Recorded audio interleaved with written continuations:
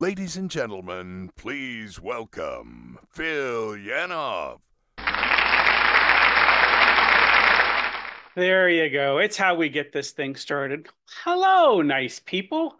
Welcome to Conversations with Modern Stoicism. I am delighted to have you here. When my eyes roll around, by the way, it's because this is me looking at you in the camera, trying to make you feel warm and welcome, and that's what we want to have happen. This is me going, okay, is everybody here? Is it all going right through the slides? If you ever saw a picture of what this looks like, there's 7 screens across the front of me trying to make sure that we're doing a good job for you. So thank you for being here. Give me a little bit of, let me be a nerd occasionally just to make sure that everything is going right. How about one of the things we want to do is make sure that your fingers work. And the way we do that is we get you to type things into the chat periodically. So let's start with that. How about telling us? I know if you already know your way around. I love having repeat offenders here, but tell us where in the world you are. Just stick that down inside the chat. Let's see some of those spin by. Um, so that's where we go. Italy, Manchester, Switzerland, Uruguay, the UK, Mexico. Super fun. Look at this. Just kind of build up. Canada, Bavaria, Baltimore, Maryland. As a Pittsburgh Steelers fan, I still welcome you here. Even Baltimore people are welcome here. Glad to have you. Uh, Wilmington, North Carolina, Calgary, North Carolina. I won't get to say all of these, by the way. It's not because I don't love you. It's just that there's so many of them going by. But thank you for being here. I love the fact that I think this is the eighth one now, right?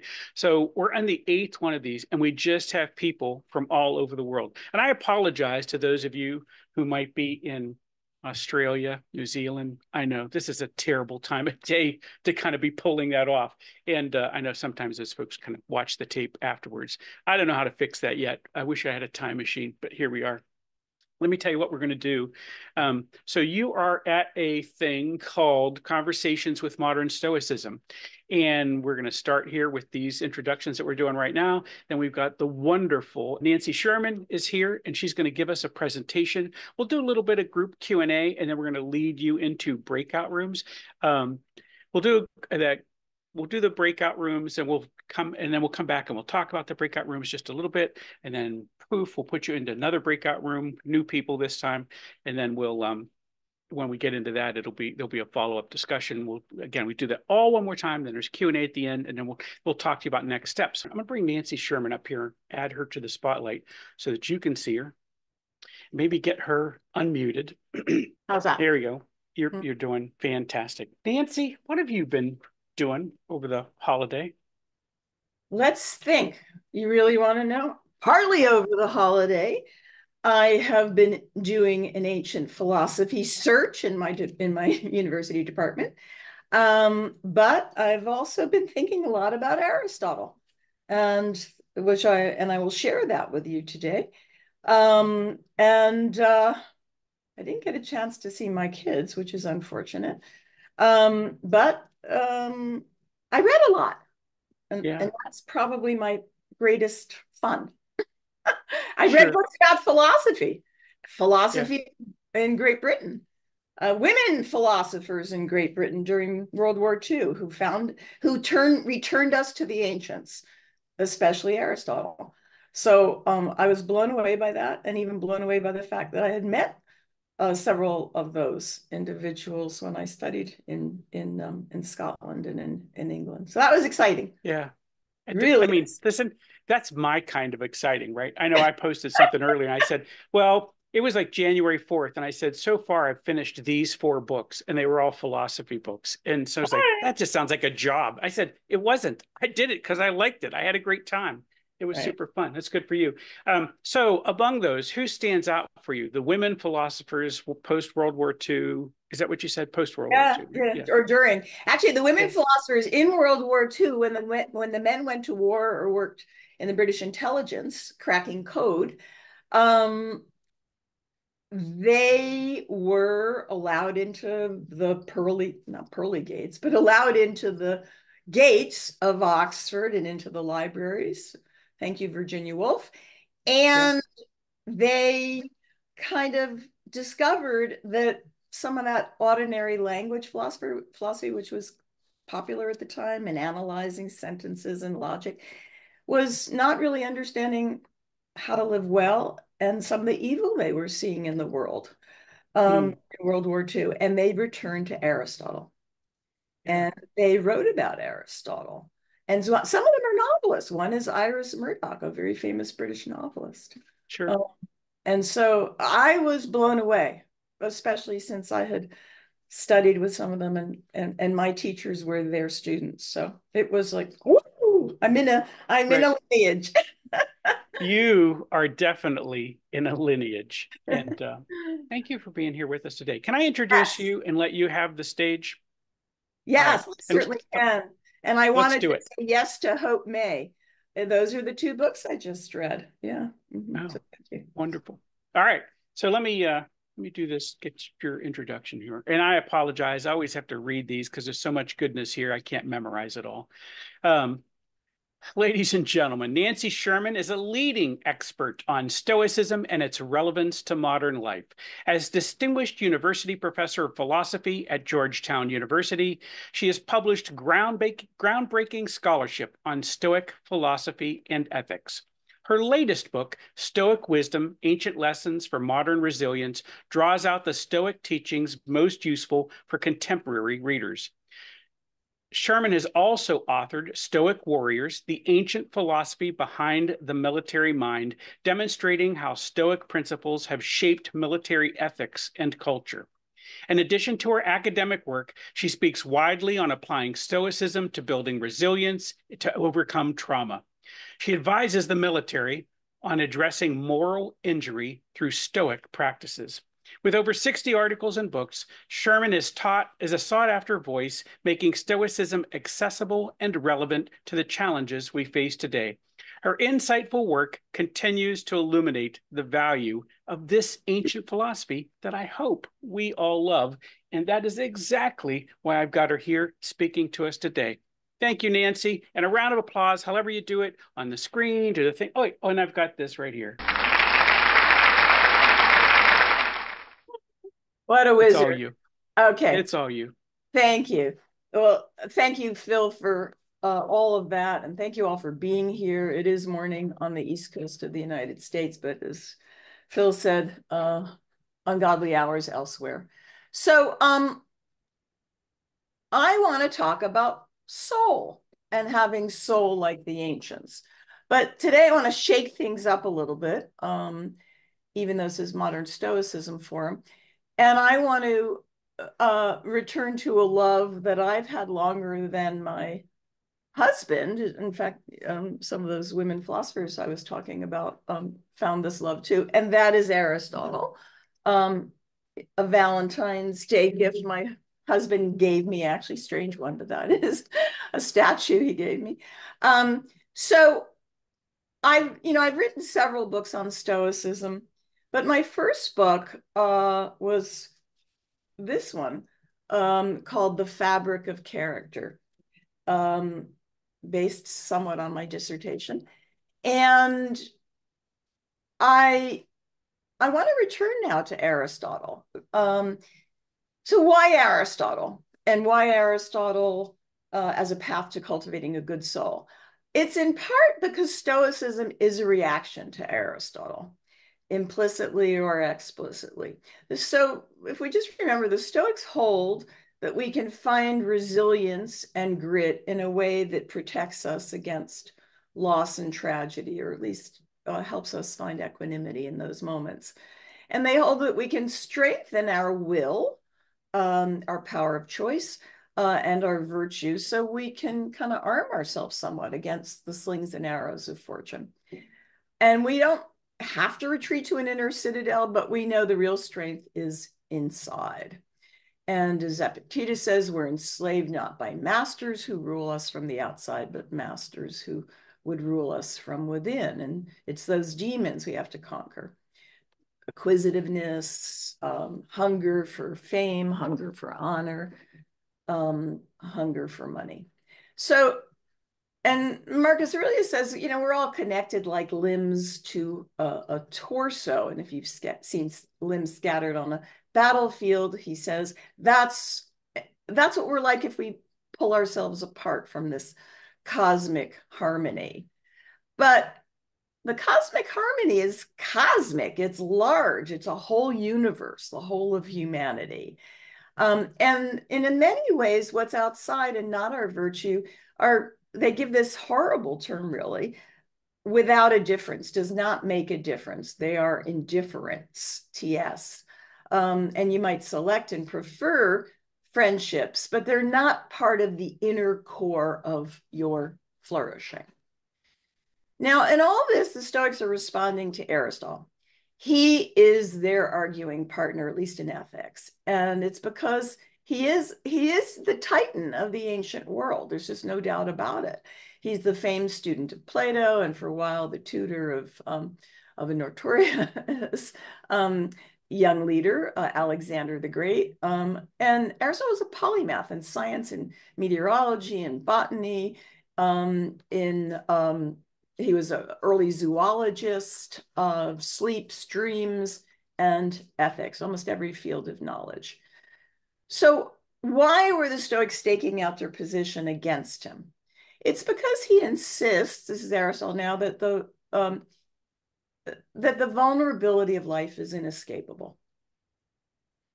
We are social creatures whose attachments expose us to loss. We're emotional creatures who can surge with joy and one moment anguish the next. And he's just radically honest about the human condition and the challenges that come from within and without. And he understands that goodness is fragile, and that the key ingredient to building a truly resilient life is social connection. And he says, I have to say with some irony, our self-sufficiency is relational. Our complete goodness is incomplete, or our goodness is incomplete and only becomes complete with other people. So what does it take to nourish a good soul on Aristotle's view? Our souls in the ancient tradition are our psyches. Psyche is just the Greek word for soul, Latin anima. But Aristotle's not talking about an immortal soul or a mind, a psyche detached from a body. Soul is the life force of a body. It's what animates it and makes it alive. And it's what animates it, not just in bodies, but in the social and political worlds we live. So Aristotle, like Plato and Socrates before him, holds that the best part of our souls is our reason, our logos. But reason isn't divorced from emotions. It infuses emotions. It directs them. It cultivates them so that we can express them in action and thoughts that rise above brute impulse or blind fury. And so the point is never to suppress emotions, but to educate them, or in Aristotle's words, habituate them. Not like learning how to tie your shoes, but in a way in which they are really cultivated. So that's, if you like, the Aristotelian project of nurturing a sensitive but rational soul so we can flourish in the face of challenges, some tragic and some not so tragic. Aristotle, after all, he wrote a lot on tragedy, the poetics, about terror and pity we feel for actors on stage who have terrible, terrible fates or make mistakes. And he's talking about us. We are in the audience. He's talking about having pity and fear as we face the challenges of life. So now, resilience, and really Aristotle's word is constancy, manimas kai bibaya, stable and constant. That comes from, from within, but also from without. We depend upon friends for community. Here we are together, central to our happiness. And the Stoics didn't think they were in the inside of our flourishing or thriving. That's why they called them indifferents, preferred in many circumstances to be selected, but they don't make or break your happiness. They're just not integral to happiness. They're supporting conditions, not integral. And so Aristotle couldn't have disagreed more, and the Stoics staked a position precisely against that. Aristotle says social connections are real goods, genuine goods, even if we can't control them in a way we can control our virtues or excellences of character. They're not peripheral, they're not optional, they're essential components of flourishing. And they are just part of, you might say, the fabric of character and flourishing. So let's focus on that social fabric right now for a little while. Aristotle opens the Nicomachean and he says, it's absurd to make the very happy person a solitary, for no one would choose to have all other goods and yet be alone, since a human being is, this is a famous line, social and political by nature, and the nature is to live with others. So in that regard, Aristotle, and this was shocking to that community of 20th century philosophers at Oxford and Cambridge, 2 books were devoted to friendship, 2 of 10. Many in those early days systematically ignored those books because they didn't know what to do with them. That didn't sound like morality. That sounded like preferential treatment, partiality, not morality, which is supposed to be impartial. But Aristotle said it isn't outside, it's central, and it's more time in his ethics than he devoted to anything else. So what are all the ways we can weave friends into the fabric of a social fabric? He says some we do business with. They're useful. He uses the word utility, but he means they come together for common purpose. And even being fellow citizens is that kind of fellowship. That's something we should think about, a fellowship he's really thinking about, common cause. Others come together because of pleasure, trivial or serious. He says drinking buddies, playing dice together, but you can do philosophy. In my case, dancing partners, you name your favorite recreational or pleasure activity. And then he says some friendships aren't chosen, but are family ties. You have them. He says they must suffice. That's his words, whether you have affinities or not. But the best friends, he says, are character friends, friends of excellent character. And they're friends you choose to spend your time with, spend your days with, because you're committed to understanding what it takes to live good lives. And he says a friend is another self, a mirror, not for amped up navel gazing, he says, but for self-knowledge. We see ourselves better, he says, through other persons who have a little bit more objective perspective, and especially the discerning and trusted eye of a good friend who's empathetic. He emphasizes singleness of mind, feel the same pain, feel the same joy, as if you could, he says, but honest. And he says a good friend, this is now in the rhetoric, tells us of our weak points in a way, he says, we do not feel, literally, quote, ashamed of our shortcomings. So they don't shame us. Now, it's not just good friends Aristotle has in mind, but friends who are good. So he worries about when to give up friends whose values have drifted too far from your own, or who once were good, but no longer are. And he says, quote, not able to be reformed, no matter how hard you try. And he says, quote, there's nothing strange, he counsels, about breaking off those friendships, however painful the ruptures. So I think these are concerns we all have as we struggle, I do at least, with friendships across changes in our lives, changes in our world that expose sharp political and partisan divides, and differing views on hot issues. And they create chasms in friendships, and we have to decide, do we pull the plug or not? Now, he says friends spend time together. That's his phrase. It's a repeated phrase. It's like a trope, spend time together, days together. Not as, it's really funny, not as cattle grazing the same pasture, he says, but sharing in discourse and thought.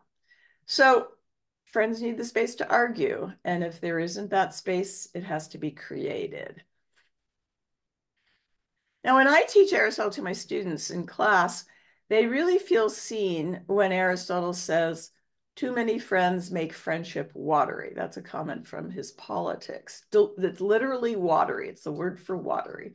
So all of a sudden, they start wondering about virtual friendships and fan bases and what Aristotle might have thought about them. Now, that phrase, spending days together, I always thought spending time together, he's got to think about households. He writes about households, families, but families really weren't where the action was in his world. Women weren't had reason that was out of control, without control. Children had reason that was undeveloped. So he's thinking about friends that he would meet in the Athenian marketplace, in the Lyceum. And so, it's not domestic or romantic partners. This isn't Plato's symposium, eros, or erotic partners. Aristotle's phrase is philia, like Philadelphia's, brotherly fellowship, the notion of fellowship. And their significant others don't have to be domestic partners. There are other significant others in Aristotle's world. It just has in mind soulmates. And so soulmates who care about having a good soul, not passively as an aspiration, but as an active aspiration. If there's any hallmark in Aristotle's philosophy, is that it's a good life is an active life. It requires putting character into action. Rubber's got to meet the road. And so friends on Aristotle's view are what makes an active life of cultivating and exercising virtue possible. And I'll come to the end very soon, but that doesn't mean that enlarged sense of self comes at a cost. And it's just that cost that really worries the Stoics. Cultivating a friendship isn't like cultivating a character. The investment is in the relationship. And if there's loss or death, the relationship doesn't survive, no matter how alive your memories stay. And so if for the Stoics, there's no really good, or orthodox Stoics, good or reasonable distress. And equanimity really requires pre-rehearsing losses and accepting that what's outside your will and good character are something that aren't essential. And so despair and grief have a hard time finding their place in a Stoic thought. But Aristotle knows we grieve when we lose friends. And he says there's tragedy. And he says we don't really toughen ourselves by practicing loss. But that doesn't mean we live in the moment. And he has these wonderful notions of practical wisdom that's dexterity, agility. And his phrase is, you hit the mean, you learn how to hit the mean. That doesn't mean some midpoint between excess and deficiency. It actually means, as he unpacks it, when you act, how to act toward the right persons in the right way at the right time in the right manner. You somehow have all that skill set of agility in your practical wisdom. So that requires emotional sensitivity, not just intellectual agility. So, and I think that sensitivity, as I said, comes out in his idea that we suffer pity and fear in real life, just as we do as an audience watching Oedipus make his horrible mistakes, or Antigone have to decide between country or brother family. And so I was recently reading the American Surgeon General, and he says we're in an epidemic of loneliness. And he has statistics about how problematic this is. The real hazard isn't smoking or drinking at this point, it's loneliness. And his prescription is spend time each day with those you love. And that's Aristotle's prescription as well. And so I think that's a very good reason to bring Aristotle back. And that's what I hope we can do as we chat today in our breakout sessions. Phil, over to you. You brought this to a thing that has been on my mind a lot lately, which is exactly that epidemic of loneliness that Vivek Murthy talked about. And we just read and we've done some reporting on that piece as well. I think, I mean, in case someone was ever wondering why friendship matters, that really put it to it. It said basically that being social isolation was about the same as I think of smoking 20 cigarettes a day or something like that. Yes. Yeah. Yeah. And so this is a thing we obviously want to be in the mode to fix. And anyway, I wanted to say, just you hit me right there where I was already thinking. This is something we need to think about a lot. So first off, from me and the audience, let's say thank you to Nancy Sherman for making the presentation. I think this is very important at the moment. So you can applaud down inside the chat. You can do it on your screens. You can do like this. And of course, we have the forever applause button. We can applaud just like that. So thank you for that. So is that, I know, I think the ethics, how do you said it differently? I always say Nicomachean ethics, but I think that's a hard book, but there's a lot going on inside there. But as you point out, a lot of this has to do with friendship and social connection. And there's a lot for us to learn in this moment from that, I think. I agree. That's one of his books. He actually wrote two. Another one's Eudemian Ethics, not read as much. And a third, which we think is spurious, written from a different hand, but at the same time, and his student. All of these, by the way, are students that are writing really good notes. He's not writing a textbook.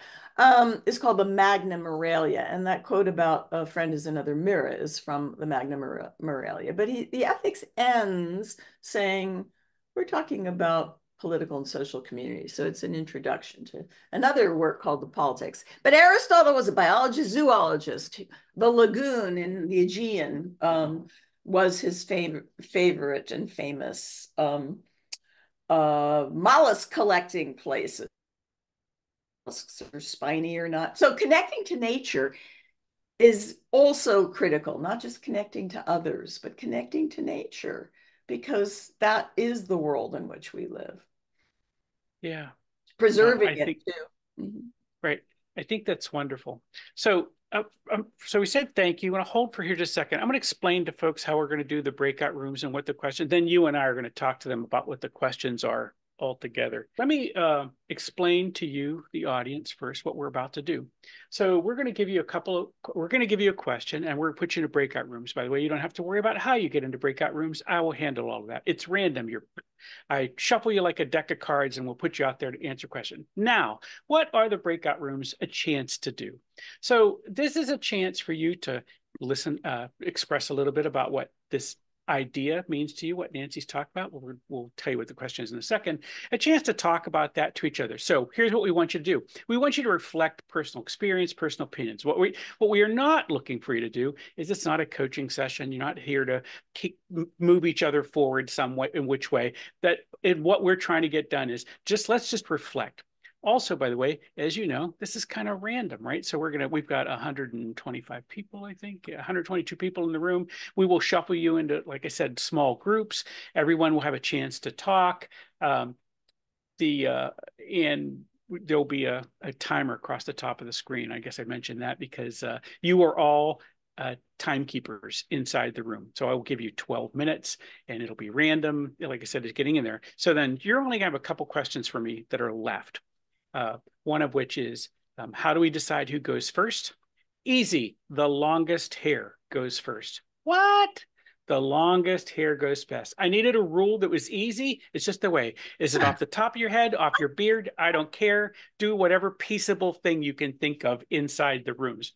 So 12 minutes. Longest hair goes first. You do what we call popcorn style. After that, popcorn style means number one picks number two picks number three. And you are all, again, going to watch the time. So you'll divide it up among the 12 minutes among you. Okay, so here is the question. If I get this right, yep. Here is the question. And while I am working on the breakout rooms, Nancy is going to explain this a little bit and put a little focus on it because it's a lot to go on. But she says, Aristotle warns that too many friends make friendship watery. You heard her tell us that. Nancy, what other guidance do you want to give in here? It was clear to me you've given this question inside your classrooms. Right. So how do we connect with people these days? What are the spaces that are really important for nourishing our souls? And again, I don't mean religiously or otherwise. I just mean so that we have a rational soul, a sensitive soul, an empathetic soul, and so that we're not driven by the things that so worry the Stoics, for example, fame, honor, applause. Aristotle actually says joking's really good. It's a social lubricant.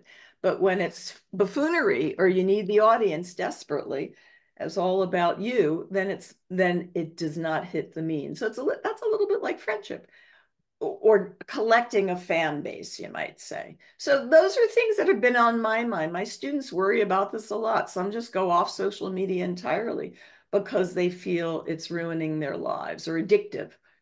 And that's not how friends should be cultivated or treated. So that's the sort of thing I had in mind. Significant others, what kind of significant others? That's a loaded term. Right. And how do we use this to our advantage when we can, right?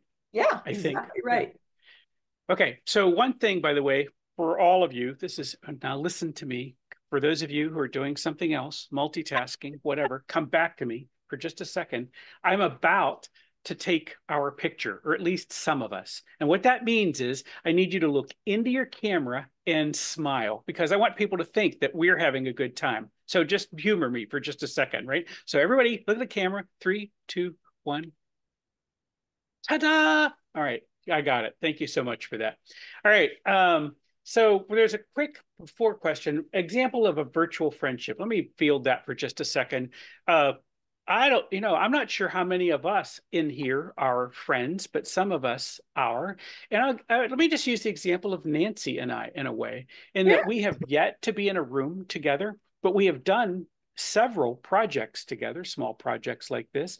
And so I have an affinity for Nancy, and I would love to meet her in real life. I would love to continue that conversation. And that's a way that in some ways I start with a thing that's kind of virtual, and I will eventually lead it into the real life as our lives move along their way, right?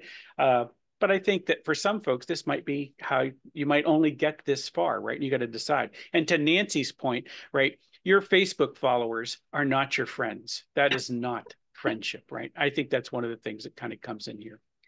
Okay. 12 minutes, roughly 5 people to a room. You're going to be your own timekeeper. Longest here goes first. The question is in the chat. I will see you back here in 12 plus 1 minutes. 3, 2, 1, go. Off you go.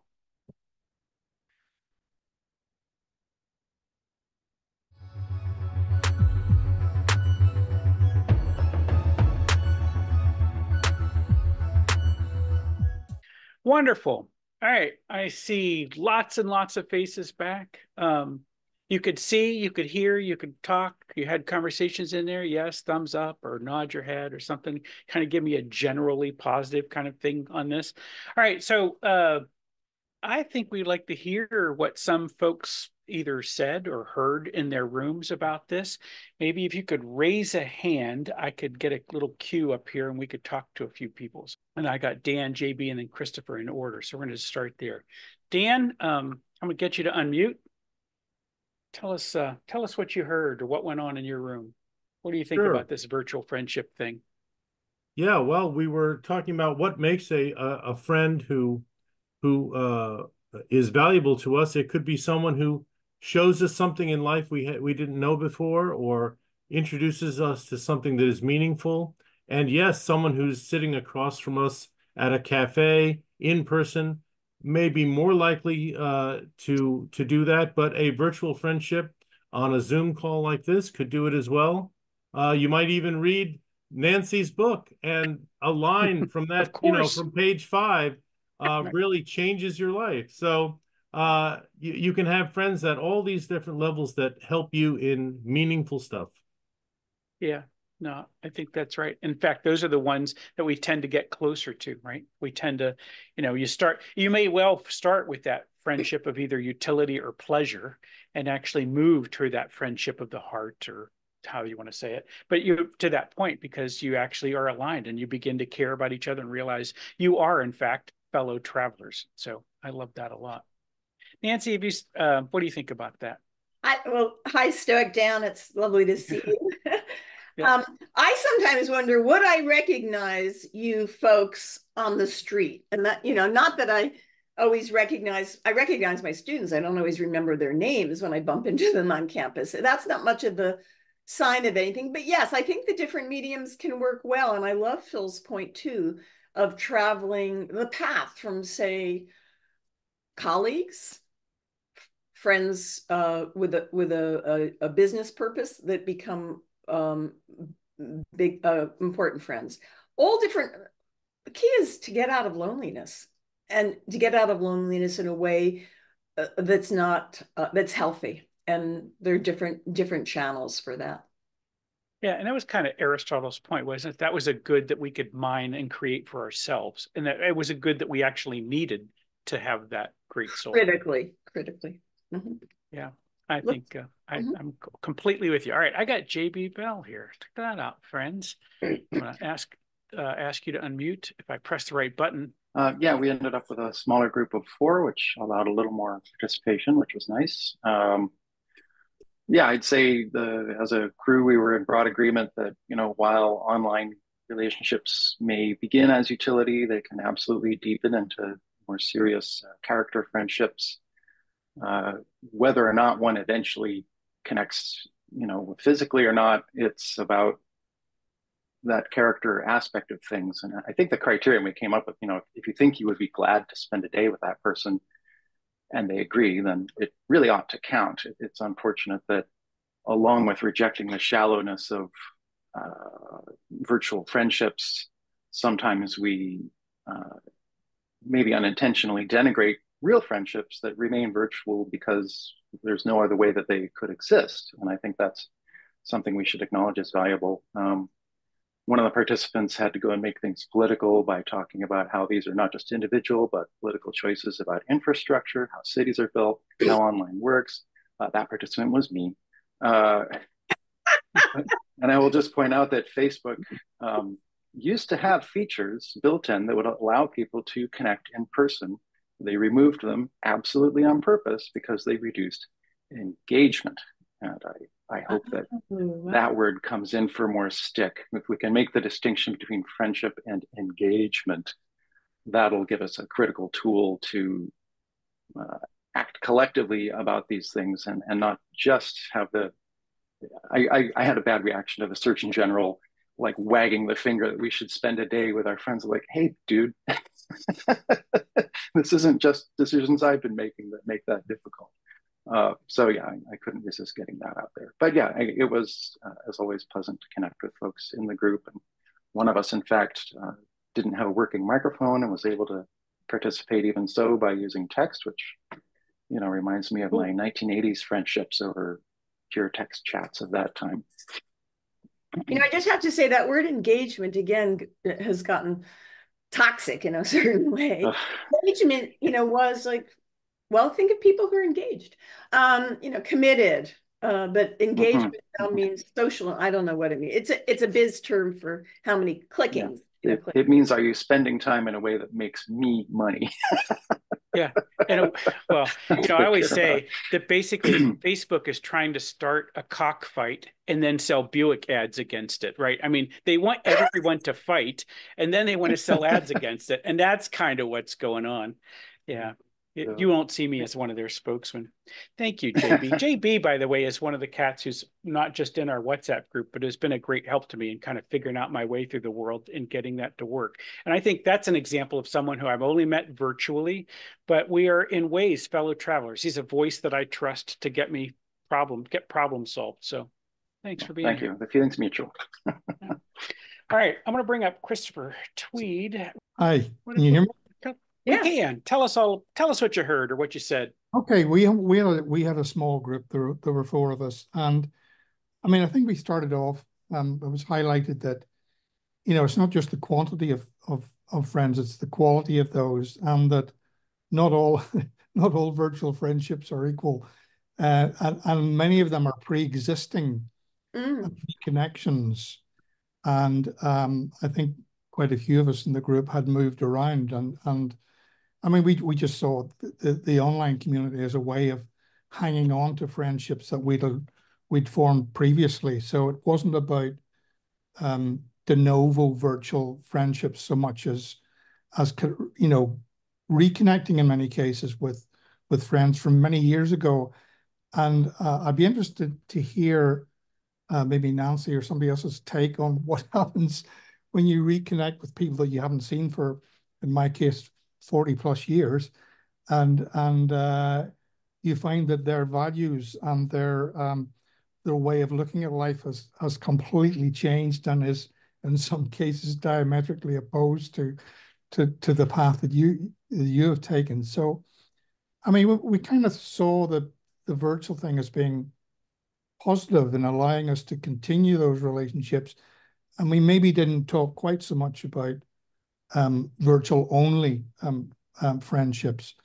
But there's this landscape which is unraveling over time in online communities, which is poses quite a few dilemmas, I think, for those of us who go back and reconnect with people and expect them to be the same as they were 20 Yeah, years no, ago. I think you are absolutely right about that, Christopher. I know Nancy's going to agree, but I'm going to tell you, this just happened to me as well. I ran into someone that I hadn't seen in 35 years or more. And let me just say, she was an old flame. And the first thing, I looked at her and she walked up to me and she said, "I don't think you'll remember me." I was like, "Oh no, I remember you." But my thinking on this was, my first thought, I was looking at her, my very first thought is, I am the ship of Theseus. I have been completely replaced. And you don't know me, and I don't know you because we're 35 years apart. Nancy, this is what happens. You talked about friends for a season. That might just be what happens, right? Yeah. So Aristotle really is worried about this. You might, Phil said Aristotle's hard to read. Some places he's not hard to read at all because he's kind of giving you the common opinions of not just the wise, but the many. And he says you might really want to know what to do with friends who've changed. And, Christopher, is that a Scottish accent or? Irish. Oh, it's Irish. Okay. I should. I'll get you on mute. You're muted. That's back fine. again. It's actually Ulster Scots. So it's Ulster. Wow. Wow. I thought, okay, I lived in Scotland for 4 years. So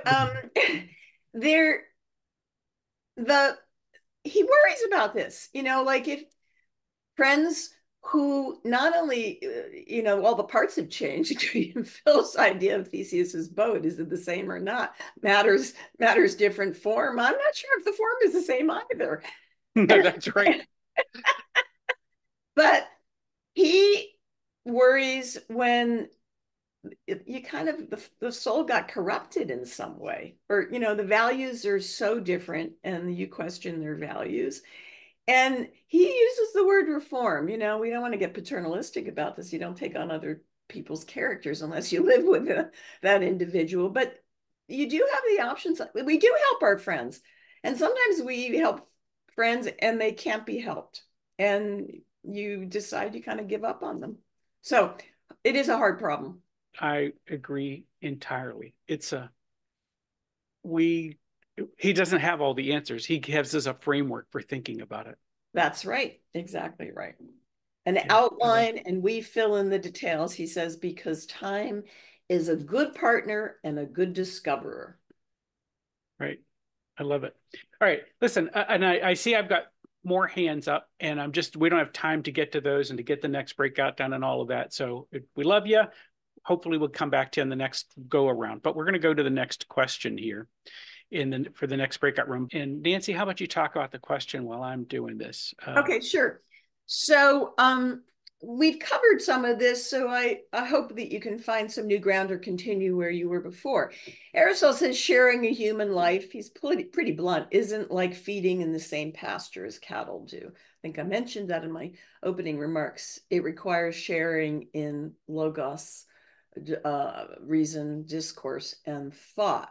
So how do we find spaces in which to argue productively when our views about politics, gender, education in schools or campuses, life, religion, things that matter, might vary so radically? I mean, this grips the whole globe. A world of division, as opposed to a polarized division, as opposed to a world of fellowship. How do we find common ground? It's critical, because common ground, I think, is what will keep us out of devastating wars. So it's not just local, it's really global, but it starts local.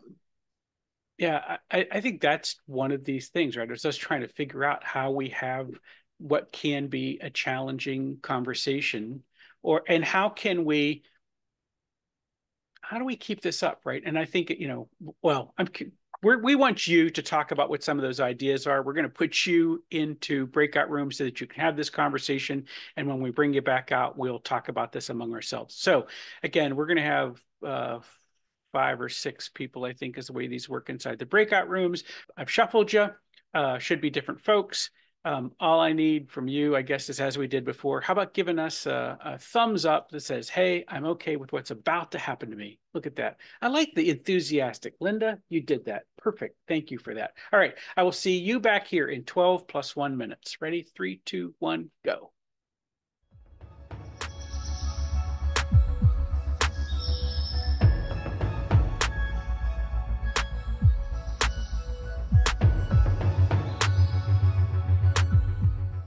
Okay, first off, let's do this where I can see everybody. Yeah, in the big view. You could see, you could hear, you had conversations. Give me a thumbs up or a neck. Oh, Larry says it was a little too short. I'm always a little worried about that timing thing. I like it though. Here's the deal. If people came back, if I had too many people saying it's too long, well, that's not the right number, right? I like it when you're having good conversations and then you don't want to get away from it. All right, so we're looking for hands like we did. And I see Ricky's got his hand up. I'm going to add Ricky up here. All right, talk to us. I'm going to ask you to unmute. There we go. All right, talk to us. Tell us about what happened inside there. I think that firstly, I've listened to a lot of very interesting people, and perhaps to combine the two groups. Firstly, I think it would be very helpful for people to read around the thoughts of people who are deep thinkers around this area or about the internet. And one of the best books I've seen is by a chap called Yanis Varoufakis. He's the Greek chap who tried to talk the EU out of imposing neoliberalism on Greece. And it's called techno-feudalism, which is quite interesting.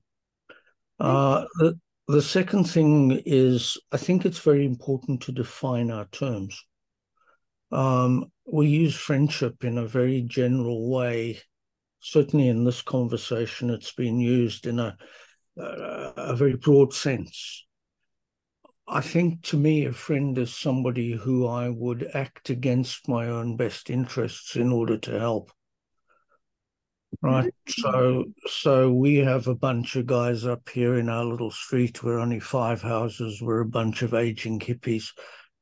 We've known each other well for a long time, and we feel that way about each other. And there's maybe one or two other people on the planet who I feel that way about. Yeah. So I use the word meaningful relation or meaningful associate or something like that. But friends is, and the last thing I really want to say is that I don't like this internet thing. You and me both. I'm with you. Cool. That's cool. Yay. Okay. So I don't, and the reason I don't like it is it destroys community. Okay, I'm a communitarian. It almost seems purpose-built to destroy community, doesn't it? I mean, I don't mean the internet in general, but I mean these ad-based websites that are kind of like dragging us in. I think that really is, in some way, it is. And you know, I know it was. I said it as sort of a joke earlier, but I think it's right at some level, which is it's trying to start a fight so that it'll keep you, what Nancy said, engaged. Engagement is what they want. They don't want you to have a conversation, really. They don't want you to actually talk to each other and productively move the ball forward, because that doesn't sell Buicks, right? They want you to fight because this is what, and I think it's a terrible thing.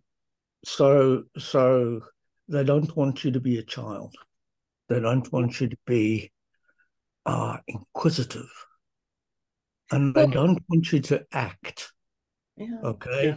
So I've lived in New Zealand. It's a very small place. You can phone up the minister of whatever and you can speak to them and you can email them and so on, and you can make a difference. Isn't that something? Yeah, that's really something. You know that, Ricky, that it's so remarkable.